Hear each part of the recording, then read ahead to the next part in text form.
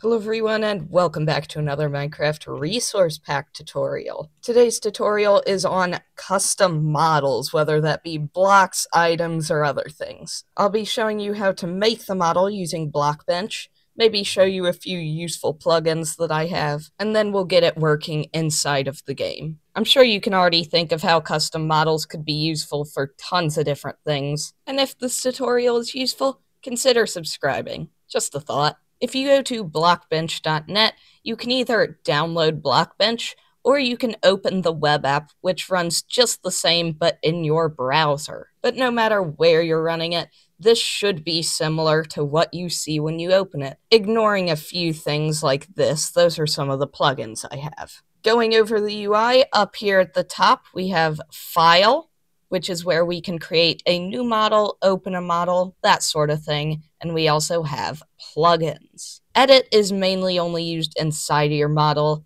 along with tools and view, but you can check out the help tab if you ever need anything. Going through my plugins, we'll go to File and Plugins. You can see the ones I have here. I have Optimize, which is to optimize the app. I have Player Statue Generator, to generate player models. I have Minecraft Title Generator, which you may have seen in my thumbnails, and Animated Java, which you can use to make custom entities. If you would like to install any new plugins, you can go to Available and find them here. Keep in mind that some of these are for Bedrock Edition, or even just not for Minecraft at all. To get started, we will come down here to Minecraft and select Java block/item. And down here, we will hit Create New Model.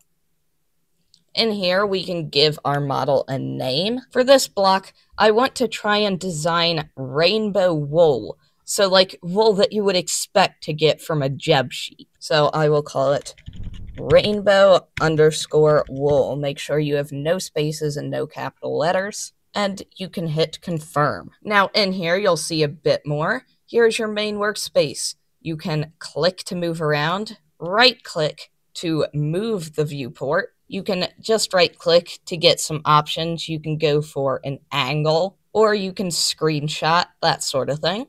And you can scroll to zoom in and out. Down here, you can also use this coordinate plane to navigate, and if you select one of the sides, you can go into orthographic view, which eliminates perspective. To get out, you can just click back down here and move. Up here, we see our different tools. We have Move, Scale, Rotate, Pivot, Vertex Snap, and Knife. Here we can enable mirror modeling, and here you can change your transform space. I would just leave it at parent. Over here, we have our textures. We have our UV view, and we have our texture palette. You can import a texture, create a texture, or create a texture group. Up here you have your view stuff, so you can enable and disable shading. You can change your view mode, so we have textured, solid, solid with marker colors, wireframe, and UV preview. And preview here is just the same menu that comes up when you right click. Over here we have our objects. We have our element view, where we can edit settings about our object. We can add a cube, create a group, and toggle more options, which here we won't see much appear other than some tooltips. But up here you have the Paint tab, where you can paint your model. You have your textures, of course, and you have your color palette, as well as a list of your objects. We will go over these tools later. And finally, you have your Display tab. This is where you will edit your object to look right on the player model. Back in Edit, getting started, we will create a cube. So here you can see we're in the Move tool, which lets us move it around. And if we have our object selected over here, up here you can see our settings. So we can change the size, like this. We can change the pivot point, which changes how it rotates. So here, it rotates along there. But if we change our pivot point, you'll now see that it rotates around that point. You can double click on any value to reset it. And by clicking this button, it will center the pivot at your object location. We also have inflate, where you can change the size in every direction, like that. But let's make this a full cube. So each one of these full boxes is 16 by 16, or the size of a normal block in Minecraft. And you can see here on the center grid, we have the individual pixels. If we hit S, we can go into size and change our size to 16 by 16 by 16, as you can see up here. And that is our full block. Now, before we paint it, let's make a resource pack to export this to. In Minecraft, you can go to Options, Resource Packs, and Open Pack Folder. This will open your Resource Packs folder, and in here, we can make a new folder for a resource pack. I will call mine Tutorial, just like that. And I'm going to open this with Visual Studio Code. We need to create a new file called pack.mcmeta. In here, I will add some curly brackets, pack, some more curly brackets, pack format, and the new resource pack format for 1.21.5 is 55, comma, and on the next line we will put a description, which we can just leave blank. Hit Control S to save that, and we'll create a new folder called Assets. In Assets, we need a namespace folder, so no capitals and no spaces. I will call mine Tutorial. In here, we need 3 folders. We need one called Items, we need one called Models, and we need one called Textures. Now, back in our File Explorer, I'm going to try and find this. So we have Tutorial, and there we go. We have Textures. In both Textures and Models, we need to create a new folder called Block. And I'll copy this into Models as well. And here in the Textures one, we will put our textures for this block. So for now, I'm just going to paste in the Minecraft red wool texture. I'm going to rename it to match our block. So rainbow_wool. And I'll show you how to get this rainbow in a second. But back in Blockbench, if we go to Import Texture and we find our resource pack, we can go in here and find our rainbow wool. And now if we import that and drag it onto our model, if you drag it onto one side, it only appears on that side, which you can fix by clicking this side and hitting Apply to All Faces. But it's easier just to drag it onto the whole cube, just like that. We can also create a texture. So if we do this, I'll name it Test. And in here, you may want to turn off Rearrange UV. Rearrange UV will let you edit the texture for every single side of your block, but it'll make your texture a lot bigger. If each side of your block uses the same texture, you can just turn this off. And there you go. You have a custom texture. But I don't want that one. I want my rainbow wool texture. If I wanted to edit it here in Paint, I could do that. Same controls as in the Edit tab. Over here, you can pick your color. And up here, we have a paintbrush, so we can draw on our model. Remember that hitting Control and Z will undo your last move. We also have the copy brush. You can hover over your model, hit Control and click to select, and then you can paint over your model using your model. You probably won't use this one too much. Next, we have the paint bucket, where you can fill the entire texture. We have Erase, where you can make a part of your texture invisible. We have Color Picker, where you can pick a color on your texture to paint with. We have Draw Shape, where you can draw a shape on your model, like this. We have Gradient Tool, where you can create a gradient from one texture to another, like that. And we have the Selection Tool, where over on this side, you can select a portion of your model, and then you can move it somewhere else. Most of the time, though, you're going to be working with the paintbrush, paint bucket, and erase tool. And finally, display. In display, you can see our block is a bit too big, so maybe we want to scale it down over here. So we could do that and scale it down. But we don't want to have to go through and fine-tune this every time we want to make a new model.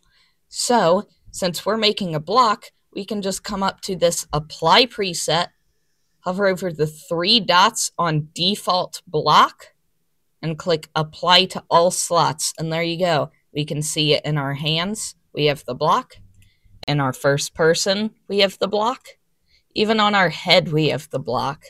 On the ground, there it is. And same for the item frame and GUI. So now that we're done setting that up, we can hit Control S. We can save it as a Java block/item model. And of course, find our resource pack and save it under models block. Just like that. And in Visual Studio Code, if you go under models block, you should see your model there. And in here, you can see what this looks like. To get this working in game, we need one more thing, which is under items. Under items, we make a new file, and I'm going to call it rainbow_wool.json. In here, there's actually a ton of cool things we can do, like changing the model if you're pressing a certain key, but I'll save that for a separate tutorial. For this one, we just want our model showing up. To do that, I'm going to put some curly brackets, model, some more curly brackets, type, and here, in quotation marks, we want Minecraft:model, comma, and then our model is going to be tutorial block rainbow wool. Control S to save. Now that should be working in Minecraft. Put on your resource pack and start your world. And in our world, we want to do /give ourself. You can do any item, but I'm going to do a stick. And here's the important part. Open square bracket, we need to give it item model. And in quotation marks, we're going to do our namespace. So tutorial, colon, and then the name we put under items. So mine was rainbow_wool. Just like that. And there you can see it looks like red wool. I mean, we can't place it down. It'll behave like a stick, but it looks like red wool.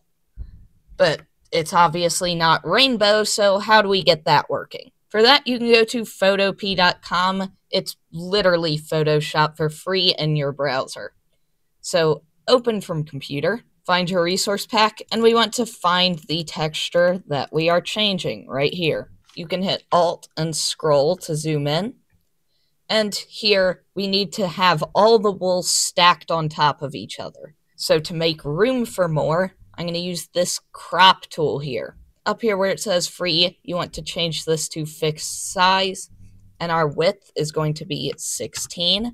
And since there's 16 colors of wool, 16 times 16, we need 256 for our height. Now if you click, you can see the outline for that.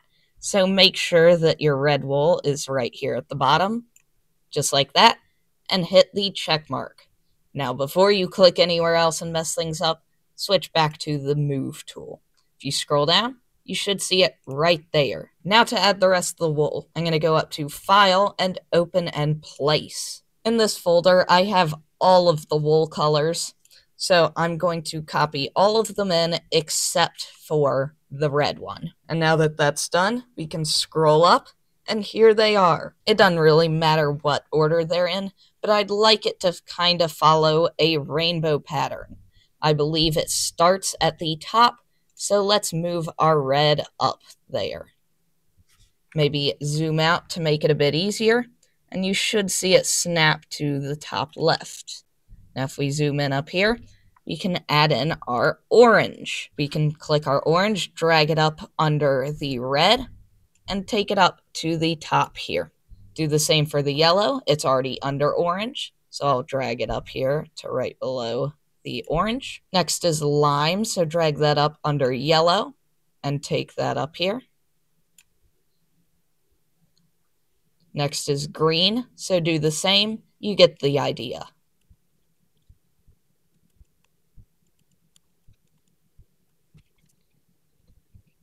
But now here, if I drag the pink down, now if I want to go get the magenta, drag that up here, it selects the pink instead. So to fix this, Control Z to go back to before we moved the pink. Instead, I want to select all the ones under our light blue here, and I'm going to move them down to the bottom. so they're always under it. And now we can keep going. And now that we have our full rainbow here, we can hit Control S and click the Save Changes up here. And now we're almost done. We have to do one final thing, which is in Textures, Block. We need to add a new file, give it the same name as our rainbow wool here. So rainbow underscore wool.png, and now .mc meta. Make sure you have the .png in there. In here, some curly brackets, animation, some more curly brackets, frame time, I think I'll try 4, comma, and we want to do interpolate, true. Control S to save. Now back in Minecraft, if you hit F3 and T at the same time, you'll reload your resource packs, and you can see our rainbow wool there. I personally think this is going a bit fast, so just bring back up this file and change the frame time. Let me try 12. Make sure you save it. And if you hit F3 and T to reload again, there, it's a bit slower, and I think I like that. One thing I think I should show off before I go is that if you have the default Minecraft files, I have a tutorial in the top right on how to get those. You can go to Open Model, and in the default pack here, you can go to Models, Item, open pretty much any item, and here you will see this puzzle piece. If you unlock it, this is a texture mesh, and if we copy this with Control C and paste it in our own thing. First off, I think I'm going to rename this to texture mesh, just like that. But now if we import a texture, how about a gold ingot? You can see here that it automatically makes the model for you with these little side bits, which can be really helpful if you just want to make an item. So I hope this helped you. I'll have some tutorials coming up soon on custom items and blocks, so make sure you know how to do this before those. As always, if you would like to join my Discord for help or pretty much just anything, a link to that will be in the description. And I mean, if you're going that far, you might as well subscribe. But with that, see ya!